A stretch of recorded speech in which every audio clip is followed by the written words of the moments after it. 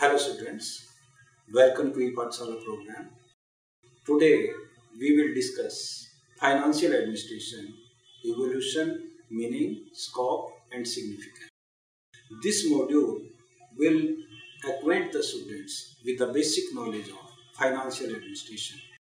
Financial administration we will discuss first with introduction. Financial administration is associated with development, adaptation, implementation and augmentation of relevant financial system. Promotional and regulatory measures are utilized for strengthening and development of a financial system. A financial system, by and large, is comprised of a set of interdependent factors responsible for the facilitation and regulation of financial flows in an economy. Factors affecting regulation of financial flows. Central banks, that is RBI, Reserve Bank of India, and organizations like Securities and Exchange Board of India. Intermediaries like banking and non-banking organizations and other financial services providers. Financial instruments like securities, facilitators like exchange of stocks or commodities, regulations, laws, acts. Fundamental and radical segregation of financial system generates two components at large, that is financial markets and their financial mechanism, along with their regulatory framework and factors. Further, segregation of a financial market, yields of money market and capital market are relevant to a financial system. Monetary and fiscal policies. Monetary and fiscal policies pertaining to money and public accounts are on the one hand instruments and on the other hand the determinants. This implies that they are tools as well as benchmarks or measurement criteria. As an instrument, they are employed to influence the performance and behavior of the fiscal sector and economy at large, influence sectors of economy or particular industries. As measurement criteria and determinants, these policies and their structures help analyzing and shaping up business prospectus and investment decisions in an economy. By influencing through restructuring or specifically addressing few vital factors like money supply and budget, monetary and fiscal policies may not only brighten the business prospects in an economy but also control sudden demand enhancement because of increased wage rates, etc. Interest rates and taxes also may increase investment and production in certain sectors. This has a relation with motivation of such sectors to adopt certain technologies and production patterns. Monetary policy. Monetary policy has an association with instruments and tools used and controlled by monetary authorities. For example, Central Bank of a country and the Reserve Bank of India in case of our country. Reserve Bank of India in association with other financial institutions and in consultation with Ministry of Finance operates by bringing variations in the cost and availability of credit. This has a triggering effect on the demand and supply of credit in the economy, which further impacts the nature and level of economic activities, such as production of goods and services on the one hand and aggregate demand for those goods and services on the other. Instruments of monetary policy. Qualitative as well as quantitative approaches are used as the instrument of monetary policy. These are explained in brief below. Quantitative approach. The quantitative approach focuses on influencing and controlling the quantity of credit through bank rates, reserve requirements, and market operations. Bank rate or the discount rate is the minimum rate at which the Reserve Bank of India provides financial accommodation to commercial banks, positively or negatively, which subsequently affect the demand of credit, influencing the money supply. A central bank RBI in case of India also tends or seeks to influence the economy of the country by increasing or decreasing the money supply through purchase and sale of gold, foreign exchange, government securities, company shares. Maintaining a certain percentage of deposits in the form of balances with RBI is mandatory requirement for commercial banks, which may vary as per the discretion of RBI.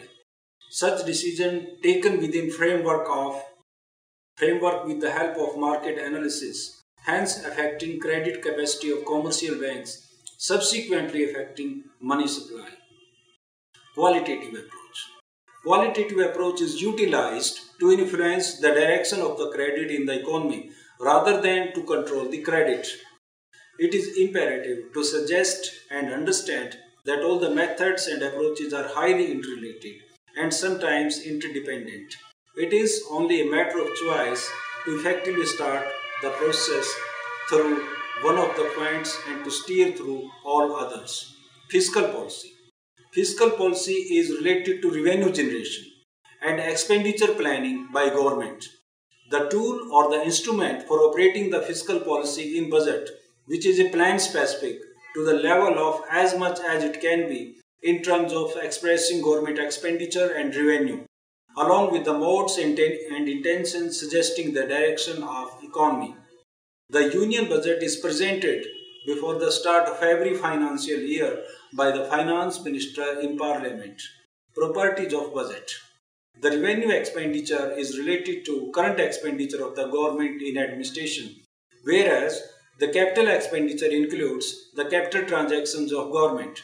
Revenue receipts are comprised of taxes, whereas external aid, income from public undertaking, income from repayments, and other receipts and market loans constitute capital receipts.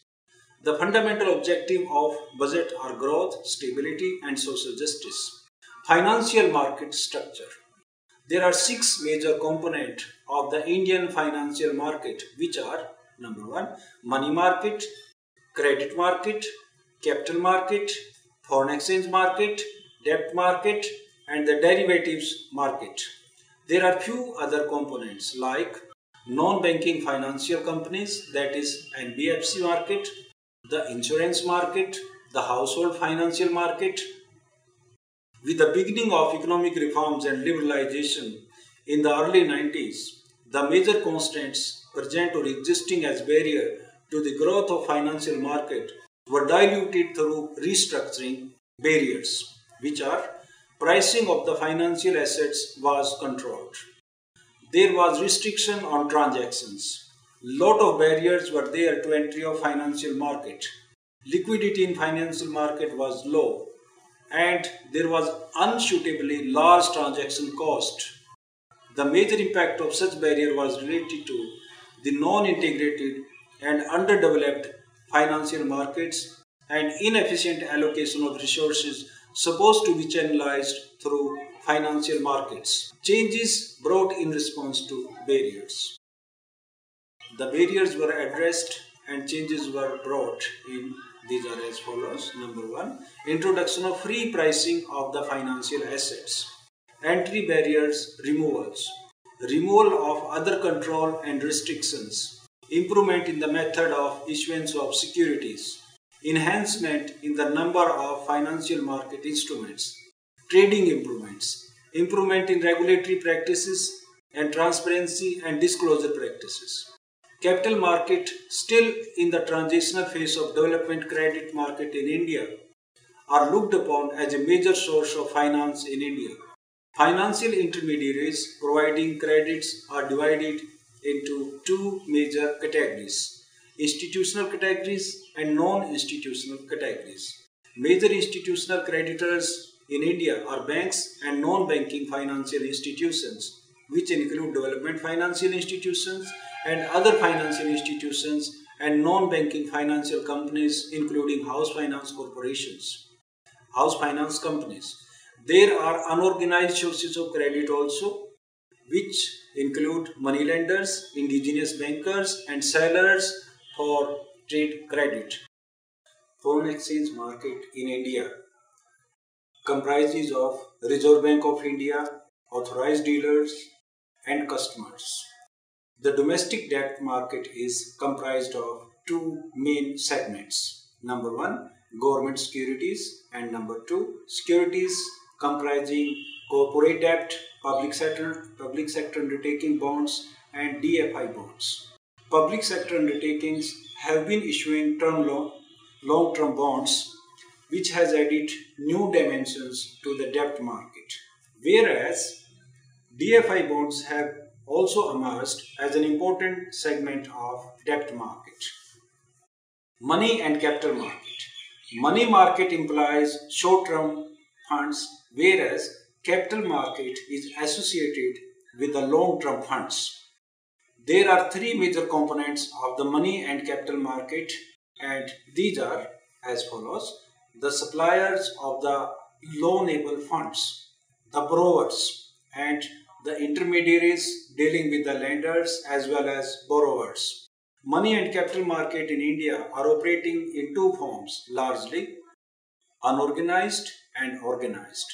The unorganized operations are characterized by lack of formal structure and largely dependent on informal code of conduct followed and set by larger players. Such players are indigenous bankers, money lenders, and individuals who are operating in money market as informal intermediaries. Organized operations are characterized by the presence of central bank, which controls and propels the policies to be followed and executed by the commercial banks, cooperative banks, discount houses, acceptance houses, and even cooperative credit institutions that follow in a subsidiary position or are indirectly influenced by the central bank policies. Functions of money market. Money market plays a key role in channelizing the monetary resources in an economy. The major functions of money market are related to efficient operation of monetary policy, channelization of savings of the society, reduction of seasonal and regional imbalances in supply and demand of funds, and reduction of gap between borrowing and lending rates. Instruments of money market. Instrument of money market, especially in India, are comprised of call money, certificates of deposit, treasury bills, short-term security transactions, for example repos, commercial bills or bankers' acceptance, commercial papers, and intercorporate papers and funds. Capital market. Capital market existence and efficient operation may strongly affect investment in a country through effective and useful channelization of capital resources so as to motivate enterprising investors. Capital market operate on a global level nowadays. The capital market are comprised of institutions and individuals who channelize the long-term policy, long-term supply and demand of the capital. Some important constituents of the capital market are stock exchanges, commercial bank, cooperative banks, saving banks, development banks, insurance companies, and investment trust or companies. India, while aligning itself to the whole of the world and attempting to attract larger foreign investment to provide impetus to the economy, has specifically addressed the policy structure affecting its capital market. Strong attention has been paid to the development of stock exchanges, development banks, commercial banks, etc., by not only addressing the operational efficiency enhancement but also addressing operational policies and transparency aspects. SEBI in due course has been empowered and has brought in pivotal policy changes. Stock exchanges and its regulation. Securities Contracts Act 1956 says that stock exchange means any body of individual, whether incorporated or not constituted for the purpose of assisting, regulating or controlling the business of buying, selling or dealing in securities, hence suggestive of stock exchange being a market in which securities are bought and sold. Securities exchange should be prepared for the development of financial markets. An efficient and organized security can offer price continuity and marketability of the stock or shares, transparency and fairness in stock dealings, right evaluation of securities, proper flow and distribution of savings. Apart from conventional stock exchanges, including National Stock Exchange, which has a large turnover and plays a significant role in Indian stock market, there is OTCEI, that is Over-the-Counter Exchange of India. The fundamental principle of working and objective of OTCEI are same as that of others in accordance with national market. But there is no physical location, no counters, no stock exchange building. The traders, that is sellers and buyers, trade over telephone and through network. This system has facilitated the extension of stock market and services for the whole of the country across the urban as well as rural areas. OTC markets are completely automated, facilitating the transactions through network and telecommunications ICTs. The National Stock Exchange also played a pivotal role by offering efficient, transparent, equal and nationwide access to the investors through nationwide electronic screen-based, scriptless and floorless trading system. The most important benefit of NSE since its inception in 1994 to the investor is the provision of access to the same market and order book irrespective of the location in the same time and cost. The investor before NSE came into being had to suffer because of uncertainty and high transaction cost because of the reasons such as the involvement of correspondent brokers for securities not being traded in the nearest exchange. Securities Act 1956. The central government, in accordance with the Securities Contract Regulation Act 1956 and the Securities Exchange Board of India (SEBI), established by the central government, directs the stock market and regulates the dealing on the stock exchanges as well. After the formation of 1956 Act, exchanges recognized by the government can function. The major objective of this act is to regulate dealings and transactions through enhancement of transparency in the process so as to present undesirable trade and transactions. 1956 Securities Contract Act provides for the authority to the central government and SEBI as a body constituted by central government under its authority to recognize a stock exchange by approving the bylaws and rules of stock exchange, monitoring the activities and functioning of stock exchanges through calling for and analyzing the returns and operational details, amend rules and bylaws of a stock exchange, supersede governing body of any stock exchange and on the basis of reasons found cognizable. Management of stock exchange. Government nominates 3 members to an executive committee or governing body which manages stock exchange. Rules and Securities and Exchange Board of India has played a very important and pivotal role in regulating the capital market of India. Functions of SEBI. The major functions of SEBI include regulation of the business in stock exchanges and other securities markets, registering and regulation of the working of stock market intermediaries, promotion of regulating self-regulatory organizations, prohibition of unfair trade practices in securities market, promotion of investor education, promotion of intermediaries training, prohibition of insiders trading, regulation of substantial acquisition of shares and takeover of companies, information collection and conducting inquiries and inspection and audits of stock exchanges, intermediaries and self-regulatory organizations in securities markets. Reform and development measures by SEBI.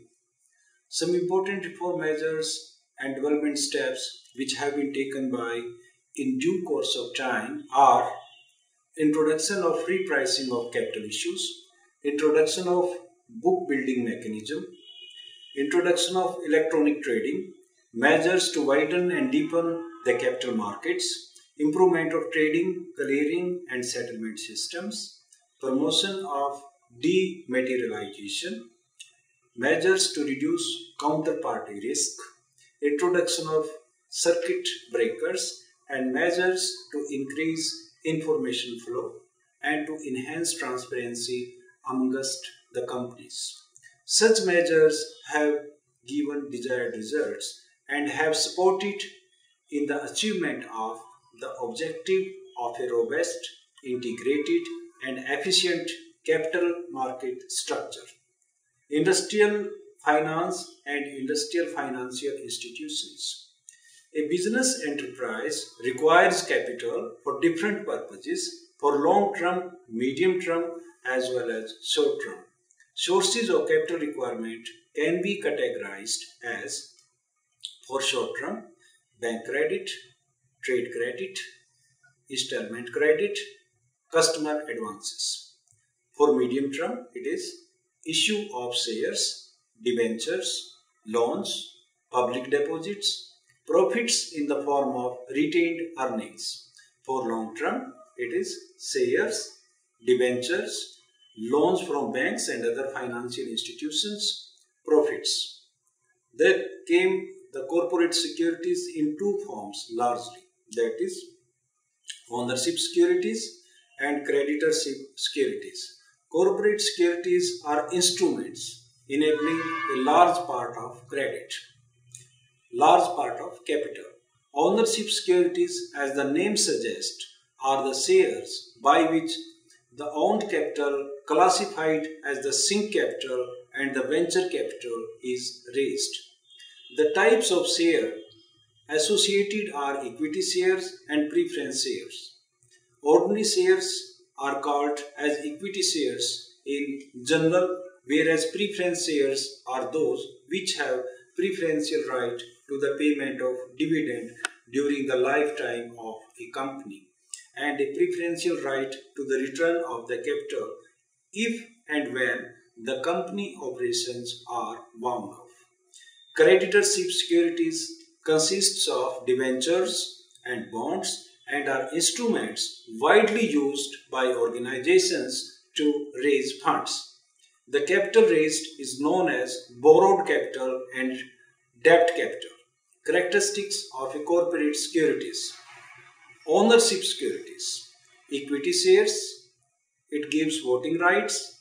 It gives differential right as per the prescription. Preferential shares. These shares can be cumulative. These can be convertible. Preference share may also be non-cumulative. Creditorship securities. These are debentures, redeemable or irredeemable, mortgage and simple debentures, registered and bearer, convertible and non-convertible, redeemable, to be repaid at the specific period or on demand. Convertible are having an option of being converted into equity. Participating, holder to get fixed rate of dividend and right to participate in the balance of profit in an agreed proportion. Cumulative preference share on dividends whether there is a profit or no profit. In case of insufficient profits, the dividends get accumulated with the next years. Industrial financial institutions.